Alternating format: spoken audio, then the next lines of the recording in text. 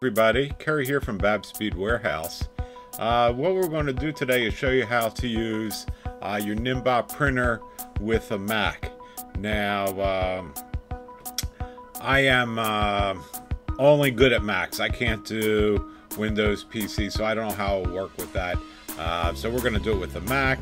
The first thing you want to do is go to the App Store and download the software or the app. So let's go and type in Niimbot. Enter.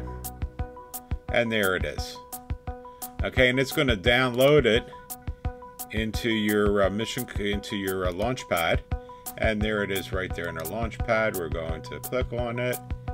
And I'm going to turn on my Niimbot printer. There we go. And it will come up with the current supplies. Currently it's a round label, 21 millimeter. So we'll go down and find my template for a 21 millimeter. And it's somewhere around here. I probably went right past it. No, I've got a 21 millimeter. Okay, there it is right there. So we'll click on it. And now we can go and add the text. We could add elements. We could change out the text. Just as easy as that. As you know, if we switch the labels in, let's go and do that. It works the same exact way as if we were using an iPad or a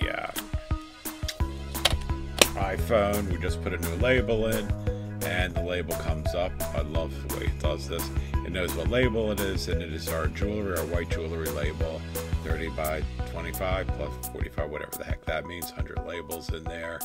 And we've got the template for that is right there.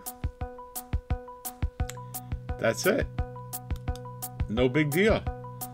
So if you want to go and use your Mac, this is how you would be able to do that. You'd be able to go and use your Mac to go and print your labels. Now I find this a little small. I can't really enlarge. Can I go and make it bigger? Well, I could. We could make it bigger like that.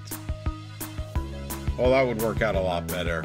I wish I knew that when I was doing it before. Okay. So if you like what I do, subscribe to the channel so you'll get notifications. Remember, it doesn't cost anything to subscribe. And we'll see you in the next video.